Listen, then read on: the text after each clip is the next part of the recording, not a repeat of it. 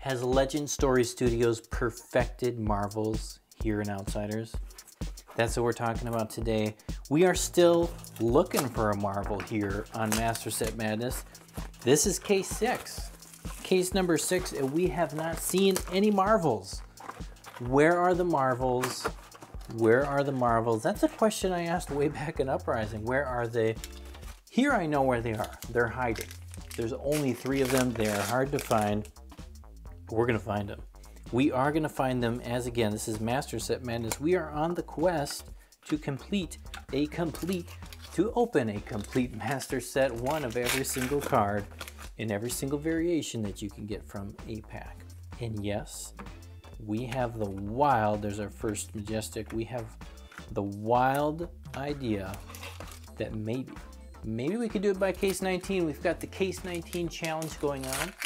And as I've told many of you, if you've heard before, you've heard it. Make sure you punch that subscribe button, because if I do get it by case 19, which we're getting there, we're not too far off. I mean, we're kind of far, but we're not too far off since we got 13 more after this one. If I get it by case 19, I'm going to begin giving out case number 20 to one of my subscribers of this channel. So make sure you punch that subscription, because it's fun. And it's a free way for you to have an opportunity of getting a free case. All you gotta do is put on the gillet, punch the subscribe button, and you're done. And maybe you get it. Why not join the journey? Why not join the journey? Anyways, here we are, we're case 6. We're gonna be talking Marvels today. Marvels, Marvels, Marvels. Hopefully we get one. Hopefully we can find one. I would love to show you one. I know you've seen them in a bunch of other places, but I'd love to show you one here. And I'd love to see one in person, because my assumption is that pictures and videos do not do them justice. They look beautiful. But beyond looking cool, what should a Marvel do, right? What's the purpose of it? And I guess kind of answering the question, are they perfected? It really depends on like what's the goal of a Marvel? What is a Marvel trying to do within a flesh and blood set? Like it's trying to do something, and of course it's trying to look cool, but is that all it's trying to do? Mask of Many Faces on that one. So from my perspective, at least what I can tell, Marvels, they kind of do 2 things, right? So they offer collectors a chance to chase something. I think that's pretty clear. It's like this big way for you to go and find the big, awesome, hard to get, extra rare card. So it's there for collectors. At the same time, I think another goal with it, and of course, if you're not a collector, it's, you want it, it's fun to open that too. Like, you're not gonna complain, obviously. But I think for players, actually, one of the purposes is that the Marvels actually push down the price on a bunch of other cards in the set that people want to play with. So in a way, stab wound there, in a way there it pleases both the collector and the player who doesn't have a lot of money or want to collect anything and just wants to play. They're on that side where the whole money aspect is just kind of a barrier to playing anyways. Like whether they can or can't afford it, they just would rather just get the cards and play and not worry about the market side. I think Marvels kind of help both people. And Marvels definitely, like, they affect prices. And I think they affect them for both collectors and players. So look at this. Just pause for a second. That's a little disappointing. Like, it's obviously, Plunge here is not the worst card to have that on, but it's not exactly what you want to see as your opening cards. Maybe I'm even going to throw that to the side so I don't accidentally put that in a set for somebody or something and they think they're getting all this neat stuff, clean stuff. Get that in there by accident.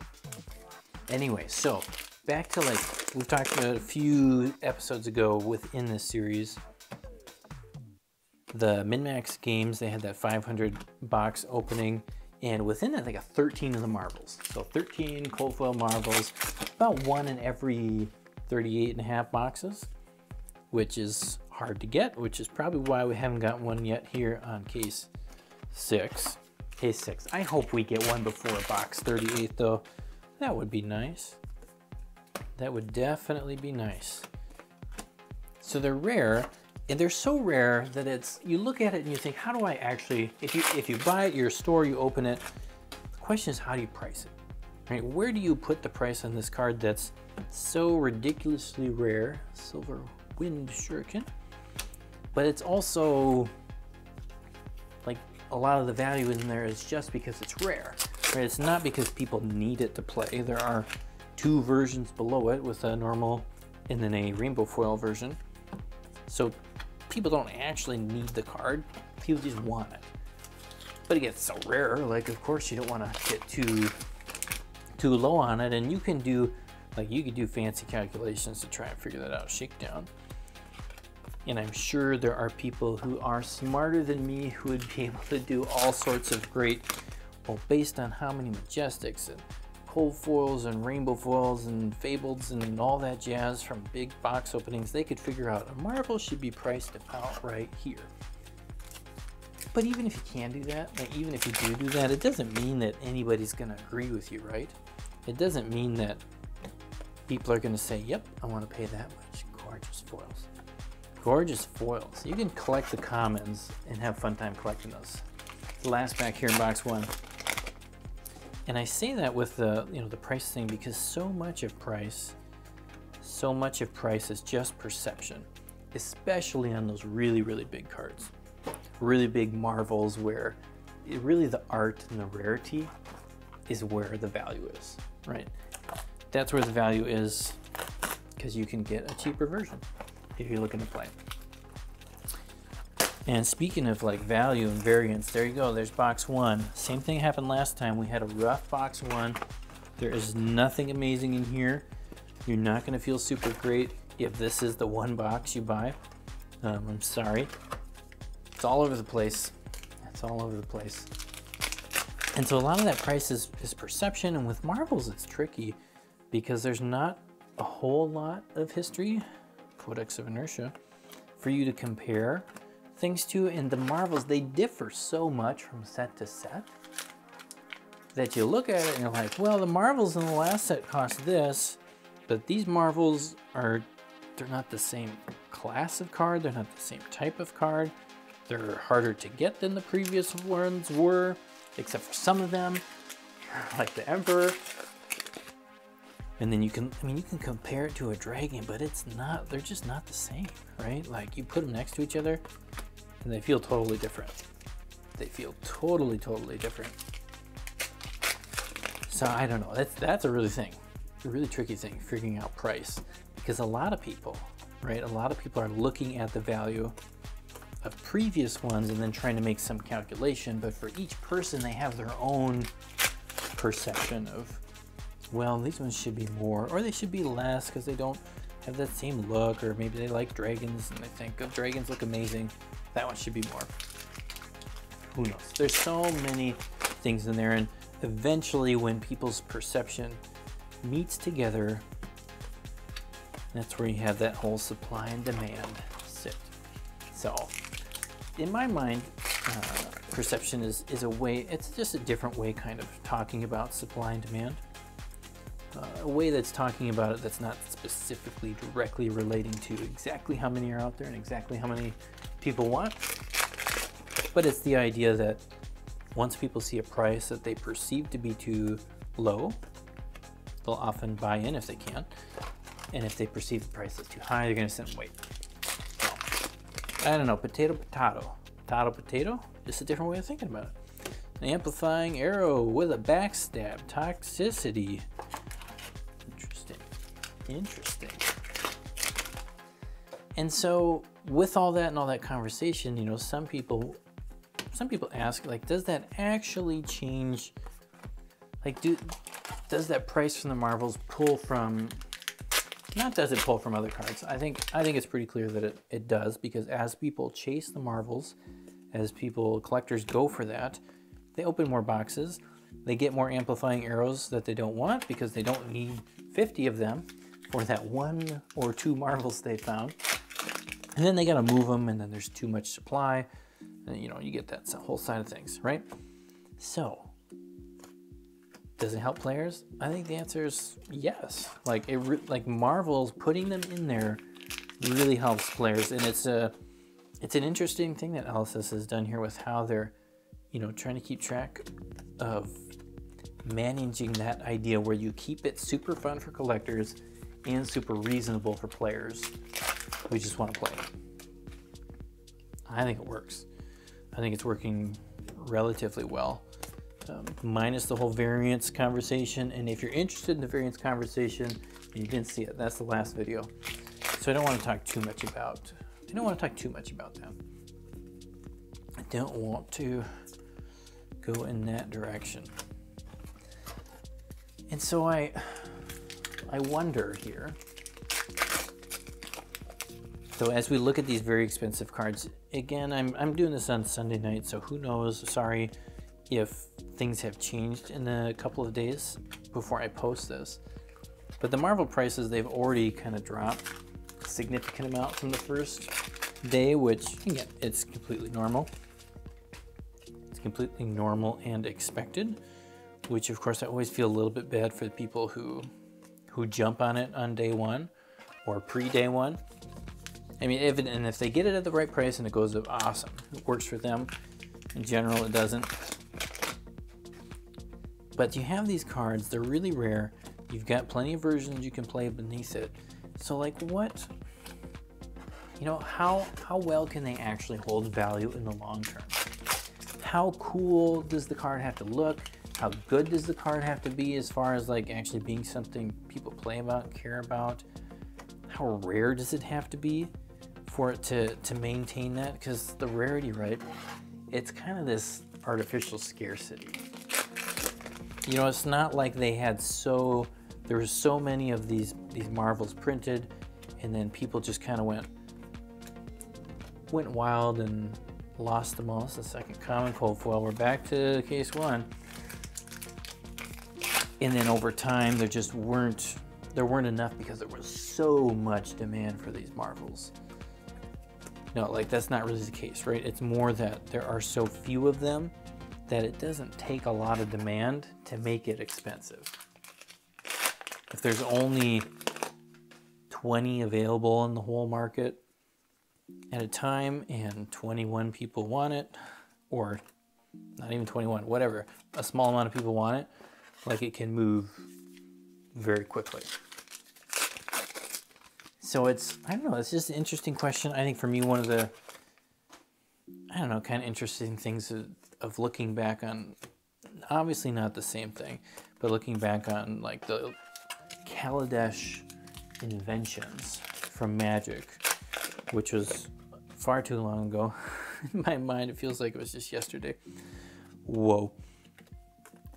Where actually, I opened one of those. That's the second one of those here in this. That is not exciting duplication. It's not the duplication you want in a case. And those inventions, like I remember I opened one of them and I made the foolish decision of trading it. I didn't know any better at the time.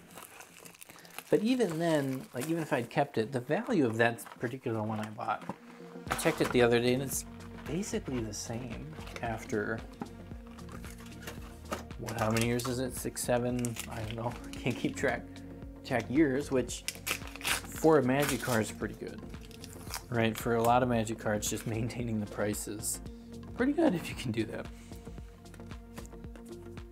But that's not like I don't think your average collector. Your average collector has a little bit of that investor side in them too, right?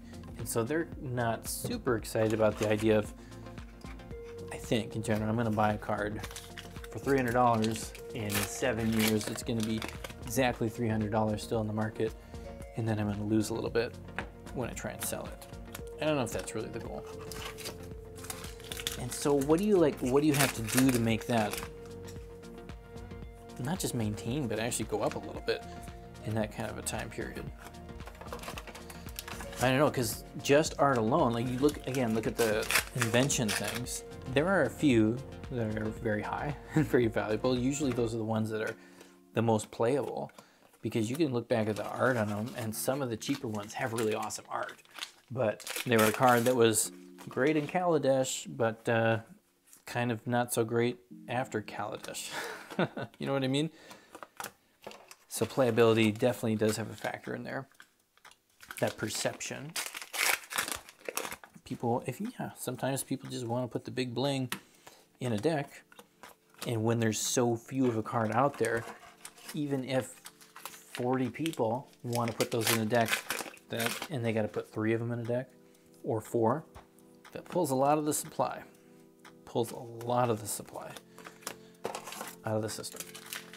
So, I don't know. I think it's interesting. I think it'll be really interesting to watch what happens here with these Marvels in this set. And of course, it's going to be very interesting to see what they do in the next set.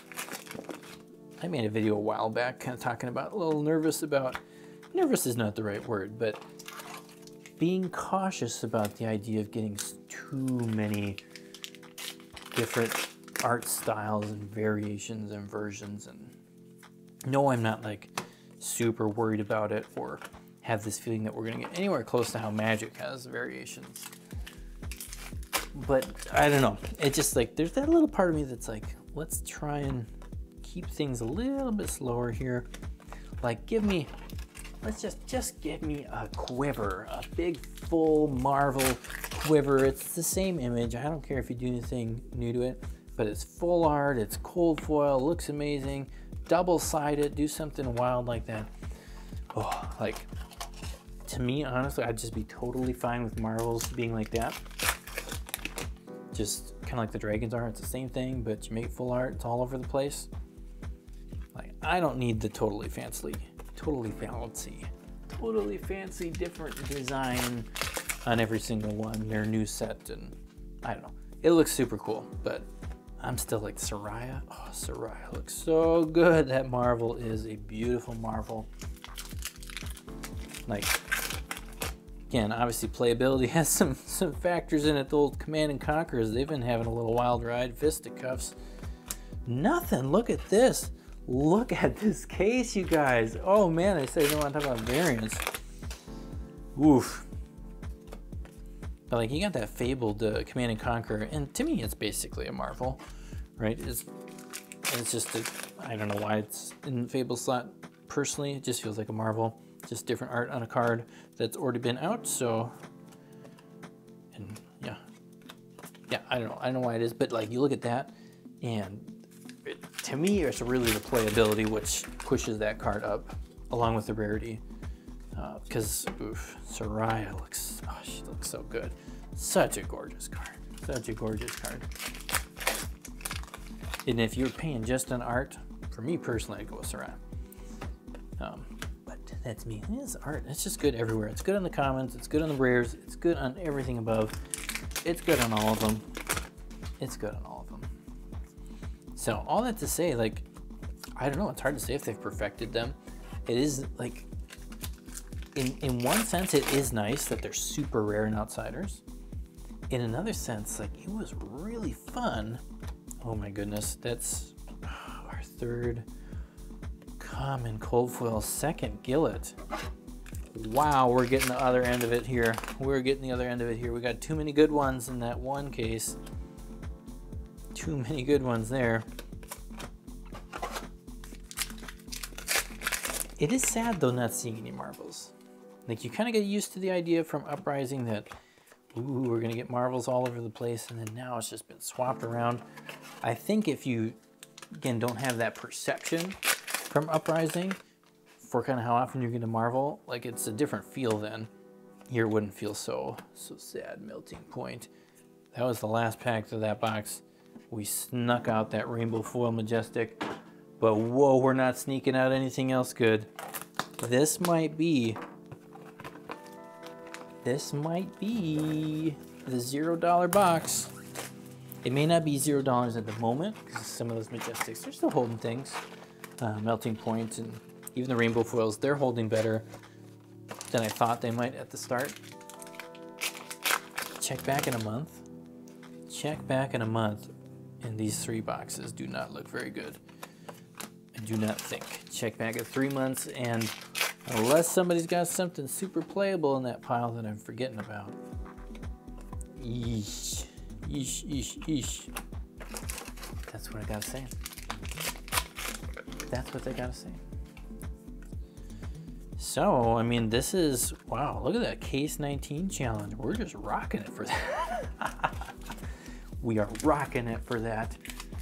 Oh my goodness. Oh my goodness. Let me know what you guys think about Marvels. Let me know if you like the changes here for Outsiders. If you are excited that there's only 3 and the chase is a little bit more exciting. Are you disappointed that there's only 3 so that your average player is just not going to get them nearly as much as you could have? Before, like in Uprising, a dragon, like you got a pretty good chance of getting a dragon. Marvel. Here you do not have a very good chance of getting any Marvels. Premeditate, that's the saving card of this case. I mean, that's not anywhere near what you need to save this case, but it's a start. It's a glimmer of hope here in box number 4. Now, some of you have asked me if I have a place where I sell these cards. I do sell the cards. I mostly sell the cards that I don't need for the master set. Some cards, they're harder to let go, but I do sell most of them. And I sell a lot of them on TCG Player, sometimes on Facebook or different things. So I do have now in the video description, I got a link to my TCG Player store. If you want to check that out, I really appreciate the support of anybody who purchases anything from there, because that helps me keep going, right? That helps me make more content, helps me get farther in Master Set Madness. That's what it allows me to do. And of course, I appreciate that. So if you want to check that out, you can. I may not have, when you look, all the Outsider stuff available there, because again, I got to keep some of it for my set, and especially cards that are not cards you want to lose, because you may not ever see them again. I can't post it in the hopes that I get a second one later. But for cards I have duplicates of that are not quivers, they aren't quivers. Old quiver count, no bonuses on that one for here. And you can probably find them on my store. If they're not there, they're probably already sold out. So, appreciate the support. I appreciate that you guys even ask where you can support me, because it means a lot. Whether that's going on TCG Player and buying some cards, or if that just means going down there, punching that subscribe button, hitting the like button, leaving a kind comment, leaving a comment that's just a comment, or going over to Patron, supporting there so you can get the tracker and keep track of everything that's going on here, because you're a statistic person and you like seeing that stuff. Whatever you do, I appreciate you, and just appreciate that you're watching and enjoying it, and I hope you're having fun with the series. I really do hope they get a Marvel, and I really do hope we finish this by case 19 so that I can send one of you, Barbed Undertow, send one of you a case. Ooh, that's not what we want to see. That is not what we want to see. We got half of a box left here. I'm not going to do the price check. Again, it's just the price checks, it varies so much now. And by the time I post this, the prices are not going to be the same as when I'm recording it. So I'm not going to do the price check here. If you really, really want to see the price check like now, then you got to go over to Patreon, because I will have that all plugged in there in that chart. Otherwise, I will be bringing back the price checks at the end of the videos very soon. Very soon. I don't know. I guess we'll see how fast it seems like the market is cooling down or slowing down in change. Then we'll start doing price checks again, and that's when, probably close to that time, is when we'll be having the list on the side of the sheet. Right now, there are so many cards we need. There are so many different Marvels and Majestic Cold Foils and all that jazz that we just don't have yet. Not Majestic Rainbow Foils that we don't have yet. That it's too early for the list. Because even in Dynasty, all those burdens of the past, we've seen you before. Even in Dynasty, I did it with like 19 cards on the side, and I was like, oh, card list overload. So this is overload gaming, but I don't want to overload you on every video that you watch. Last pack. This feels like a case of Dishonor, doesn't it? We're not going to slow down here for this pack. We'll just open it up. Wow. Wow, wow, wow. They are not all good, my friends. They are not all good. They are not all good. We got that Premeditate but 2, 3, 4, 5, 6, 7, 8, 9, 10, 11, 12, 13, 14, 15, 16, 17, 18, 19, 20. Yeah, premeditated, but not much else. I mean, yeah, right now there's a couple cards in there that are maybe 5, 6 something, but I'm not super excited that they're gonna stay there. Melting Point, of course, looks really cool. Burdens of the Past is a fun card, and then these look great, but they're not high rollers. Again, it's not a 0 box right now. I think those first 3 that don't have the premeditate could be pretty close in a couple months. Anyways, thanks for watching. You guys are amazing. Come back for episode 7. If you haven't seen the ones before this, go back and watch them, because it's a series and you get more out of the series when you do it. And the more views I get, the more videos I can make, right? The more videos I can make. And yeah, you guys are awesome. We'll see you later. Peace out. Have a great evening, morning, afternoon, whatever you're doing.